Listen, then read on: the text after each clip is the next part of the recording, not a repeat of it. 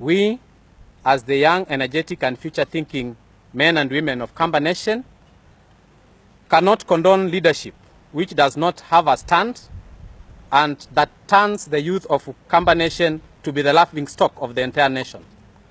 We therefore wish to declare the following.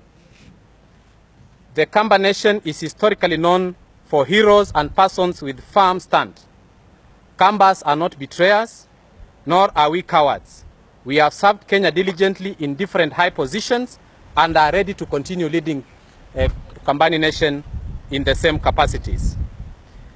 As a matter of fact, we have always known the Honorable Kalonzo Musyoka as a man without a stand, but are following him, thinking that this time around he will be principled.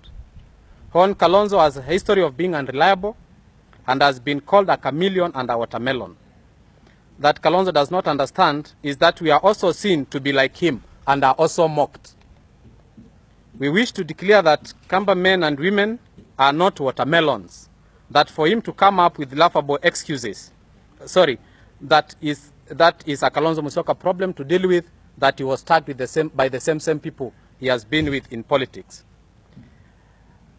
We wish to declare that some of us were at Uhuru Park waiting for Kalonzo just for him to come up with laughable excuses.